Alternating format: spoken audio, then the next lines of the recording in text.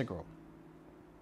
Okay, when I have a look at part E, this looks even worse than what you started with. And you might think to yourself, my goodness, like if I want to deal with each term individually like I did with the previous question, I'm going to have to expand this. It looks like a terrible mess. Look how high those indices get. But you don't need to expand this. You don't need to. If you look carefully, you'll see that there's some structure within this question that allows you to avoid expanding altogether. Have a look at these two things that are being multiplied together. You've got 45x squared plus 100x, and then you've got this 3x cubed plus 10x squared. Now, I want you to look carefully at these two different functions, and I wonder if you notice there's a relationship.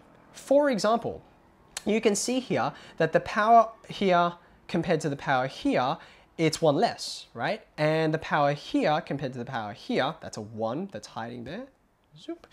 It's also one less. You also have, let's highlight this, you've got this guy here, which is a multiple of 3. You got this, which is a multiple of 3.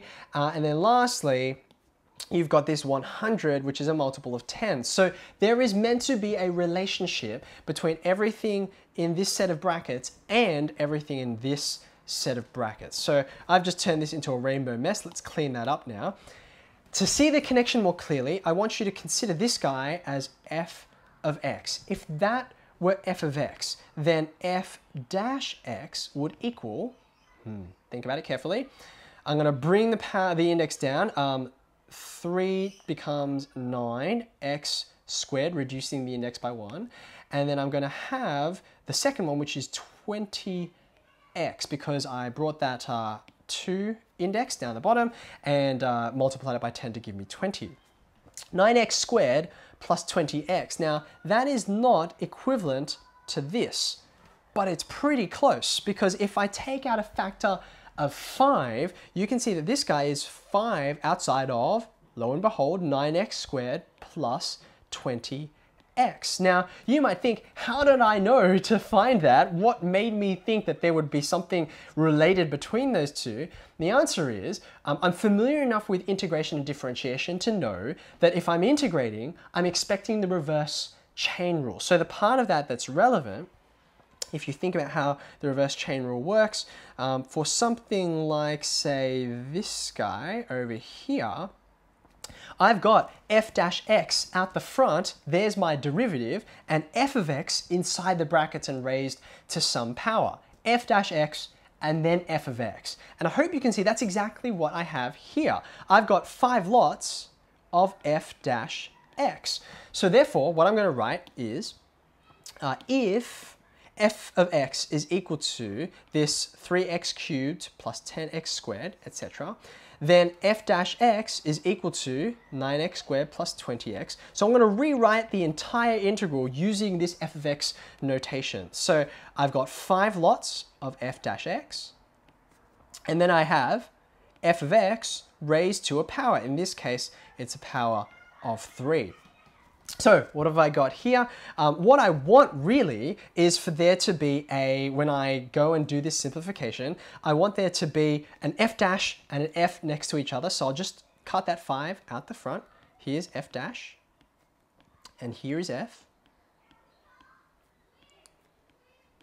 And now what I'll do is, I will raise the index of that f of x, because when I differentiate, the power goes down. When I integrate, the power goes up. It's going to be f of x to the power of 4, and then I divide by that new index, plus of course a constant of integration, because this is an indefinite integral.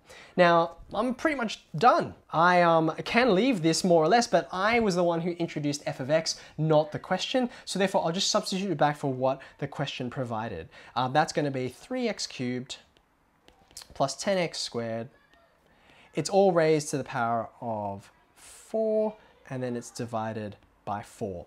Now, it's true, after doing this amount of work, you can be, oh, I forgot my constant of integration. You can be quite uncertain that you got the answer right. So if you are in the position where you've finished the paper, you're checking through and making sure that your answers are correct, one of the great things about every integral is you can check by differentiating. So let's just, because we have some time here, let's go ahead and differentiate this result. If I differentiate 5 lots of 3x cubed plus 10x squared, all divided by 4 on 4. I'm going to ignore the constant of integration because I know when I integrate that, I'll just get 0. Let's begin the process of differentiating. I'm going to get 5 out that front. My index of 4 comes down the front, so it's going to be 4 times 3x cubed plus 10x squared, all to the power of 3. The index drops down. That on 4 is still there from the original fraction. I've now dealt with the outside function, something to the power of 4.